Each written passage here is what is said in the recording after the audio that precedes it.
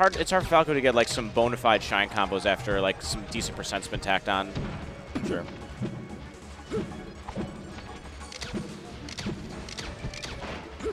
Yeah.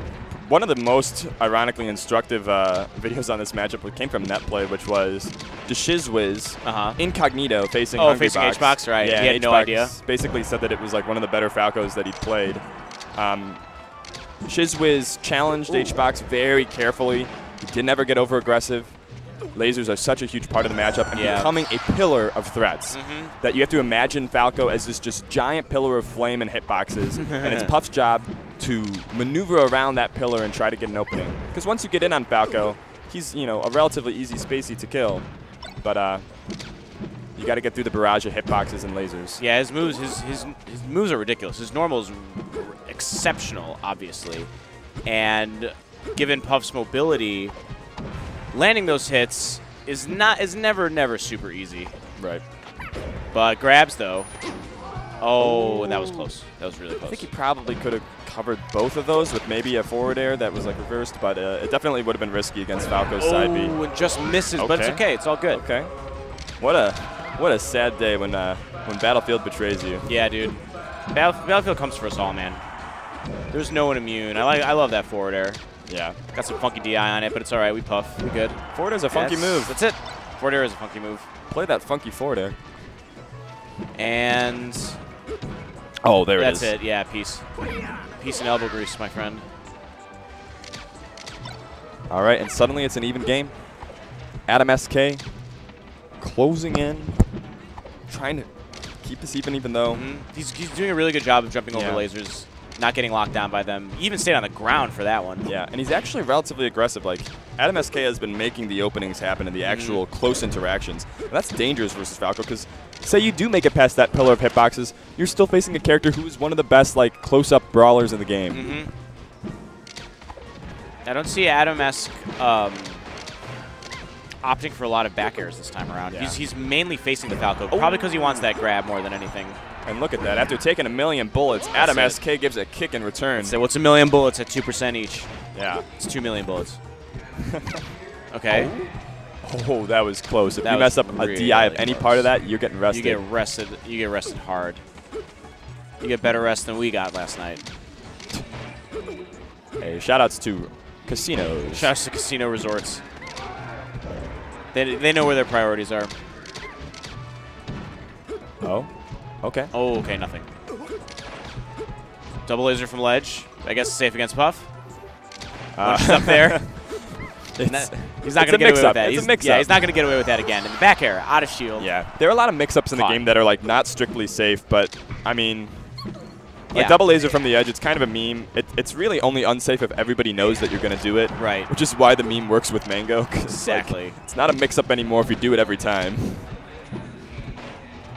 But Cats still get tripped up by it. Cats still get tripped up. Anyway, we're even, dude. We're even in this game. 68 to 68. Ooh. And AtomSK opting to stay on the ground for a lot of it. He's getting locked down by lasers. It's no good in the up air. Oh, KPAN got foxed. Unlimited bullets and a fox up air. Fox up air. Okay, okay. KPAN knows. I can't believe that killed. That was really early. Yeah, that was early. He got that like perfect up air hitbox. A little bit of bad DI probably from what, like AtomSK. 70% or something? Yeah, 75. Really. I've almost never seen that. That's nutty. Yeah, let's see how AtomSK changes up his play style. I think he's probably going to take to the sky a little bit more. To the sky. To the sky. I think he's stuck in this rock and a hard place scenario where KPAN is playing that unlimited bullets game. He will shoot him up, and AtomSK has to be the aggressor. Yeah, so we're on Dreamland. I think that's exactly why he went there, so he can do stuff like this. Oh, but KPAN's ready for it. I actually sort of disagree with the counterpick. I think it's good for AtomSK in that he'll live longer. That might end up being more worth. But the way KPAN is playing, he's going to run and gun. Look at these lasers. Okay, that's something. Oh, misses the jab reset. How sad. Okay. Oh, that was a cool. Nice little 3-piece. Yeah. I'd like to see a 4-piece. Give me the kids meal. Can't get up there, though. Too high percent. Yeah.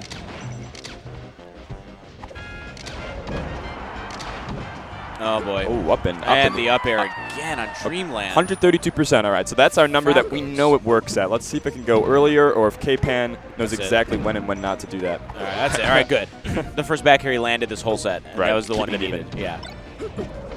KPAN's such a tight game plan versus Jigglypuff. It takes a lot of patience to play this style. Okay, all right.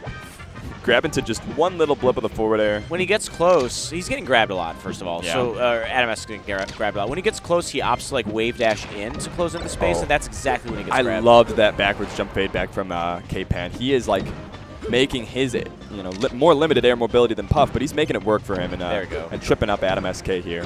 Okay, he's got some momentum.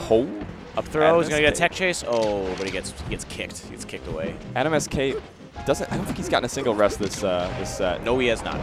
And, sometimes the mark of a good Puff is not needing rest, but sure does help. I mean, if you got an incredible move like that, you got to use it. Yeah. Okay. Easier said than done. It's looking like. Most certainly. 133%, so he's at the death. Yeah. And KPAN's throwing out all the right hitboxes to make sure that Puff does not get too close. Yeah, and he knows exactly when he can risk going in. He is waiting, basically. Right. He, like, retreats a little, and then he runs in. Retreat, retreat. He's basically just waiting until AtomSK is, like, above 130%, where any of his normal moves are going to be able to kill him. Oh, boy. Yeah, and AtomSK needs to tighten up these edge guards. Yeah, I think he still has a chance of keeping it even. He's only taken 16%, which if we're looking at that 132 number, like that's like 10% of his stock budget. It's not bad, especially when you're coming from behind. All right, this should do it. All right, good backer. Yeah. Okay, now I think he's going to start fishing for rest now. Yeah. If he can get past his lasers, which are like relentless. Jesus Christ. Dude, it's World War I out there. It's hard to get through no man's land. Oh, man. We're in the trenches, dude. Puff in the trenches. Puff in the trenches. He's getting that trench foot. 38% of trench foot damage. Trenches sounds like a Super Mario 64 star. Yeah. Okay, good back air. And if he's smart about it, oh, yep, read that. But he's got his jump back. Oh, man, he got flipped by that. That should have been a stock there, and it would have been a great comeback from AtomSK. He stayed high, though, which enabled him a lot more options, and he got back on. Ooh. But KPAN keeping it all quiet on the Dreamland front. Wispy blinking in his favor. That's right.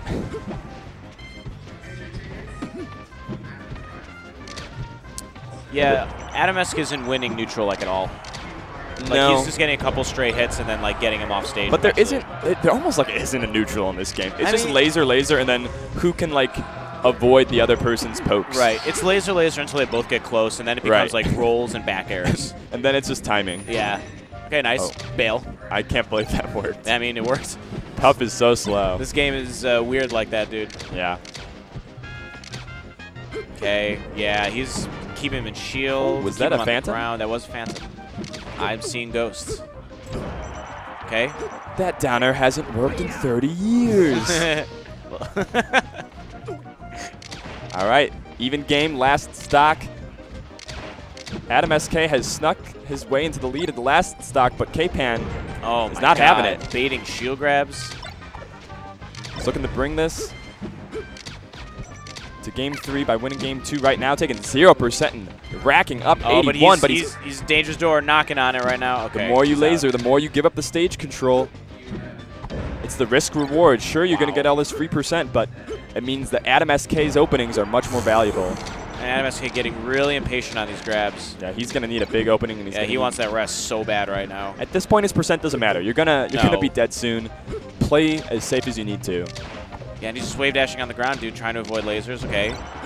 Yeah, I think he's thinking too much about like avoiding lasers with the crouch on the ground, and KPAN is able to call out that movement. And if he gets another neutral air like that, it's going to be game 3. Oh, my God. Or backer. 2-0 KPAN so far, and his lasers will not stop. He is keeping it really tight up If there. Melee was like a rated M game, and it showed the damage that's done to characters, Puff, you wouldn't even be able to see her at the end. Yeah, Swiss cheese. It would black be hole. A very SpongeBob-esque Puff right there. Shouts to Mrs. Riddle Puff. with holes. Shouts to Mrs. Puff. One of the best driving instructors in the business. And the most emotionally and mentally unstable people in all of Bikini Bottom.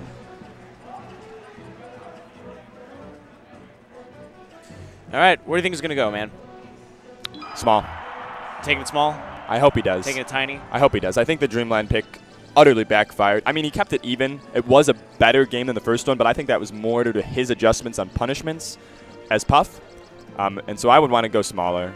Yeah. Back to Battlefield, sure. He's too scared to commit to Yoshi's, but where you can get the double shine combo. That's too easy. And he doesn't want the maybe the changing platforms. Actually, I might have seen I liked would go FOD. Fountain. Yeah, I would go Fountain. Yeah, I might have liked FOD.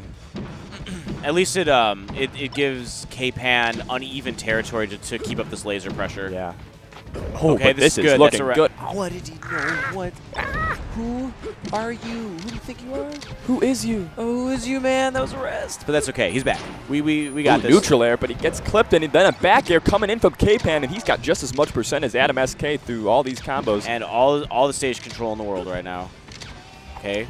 Look at seeding it a little bit. Got to stay away from back airs, which AtomSK has really not been doing. This is meticulous gameplay from KPAN. Yeah, he's working it. This man came in with a list and a plan, and he is checking it twice. Dude, measure twice. Invincibility working for our dude KPAN. Oh my gosh, the down air trades with the forward air and the AtomSK. The double. The double back air. But it's like we were saying in every single other game, it's just like laser, laser, poke, poke, maybe a combo from AtomSK, and then the two like just bash into each other and see which moves come out priority-wise. Yeah, I haven't seen a combo from AtomSK in a minute.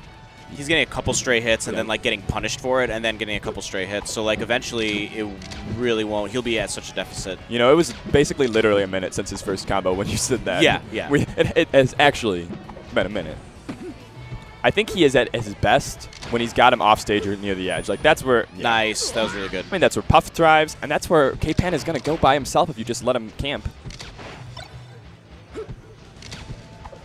So I'd like to sky, dude, to the sky. Yeah, so I'd like to see Adam playing on the platforms more. That forces KPAN to give up a little bit more to laser camp effectively. Don't go in with a pound. No, don't. That's the second pound this entire match. That's that Jackzilla scrub stuff. Okay. Good fair to just kind of push him away. Oh, okay. Wow, misses that clutch grab. That would have been enormous. Oh, no more lasers. God, how many can you get? 120, 111% worth. 70%, yeah, 70% of that were straight lasers. It felt like, yeah. That's a lot, dude.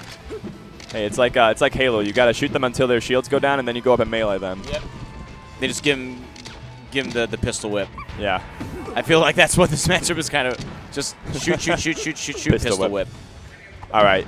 Goals for the next Smash game, if it ever comes, give Falco a pistol whip. He deserves it, dude. Yeah. That sounds sick. Look how he holds that gun, dude. You know he pistol whips. You know he plays dirty, dude. You know he plays dirty. Right now. Okay, nice back airs. Yes. Bring it out. Playing Puff. Oh my gosh. I don't see how AtomSK is going to be able to bring this back if he isn't able to get edge guards every single time pretty much Falco is off stage.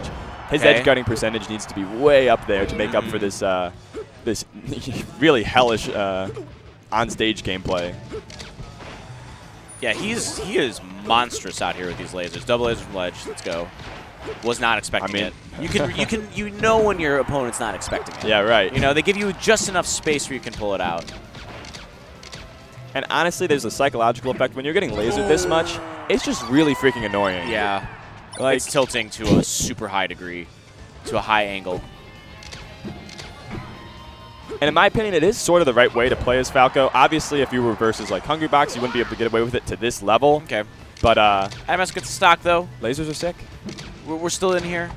Just going for grabs. He wants that rest. Oh, he's not gonna get it. Oh, they could be an edge guard opportunity there. Yeah. Wasn't able to follow the DI. Too low percent. DI was too good. He got right back on. Yeah. Okay. Make it work. I like that pound. Yeah. Okay. Now we got jab reset. There is the forward smash. Oh, but he doesn't again. One of Puff's fortes is not coming to play here, and that is her exceptional edge guarding on spaces. Yeah, but here comes KPAN trying to finish off this strong, and the up air this time doesn't work. But he's trying to make this a 3-0, and laser after laser is inching him towards that end. 101% on Puff, only 90% on KPAN. Not a single rest this game. Not looking great. Or the set. Yeah, KPAN's definitely been locking out all of Puff's best options. Like, we haven't seen Bear in neutral. See, and then when you get it, he just gets back aired himself. KPAN has been the pillar of fire. Oof. completing with the dirty down tilt. And Again, the first one we've seen this set. Yeah. We saw a different – well, no, we didn't.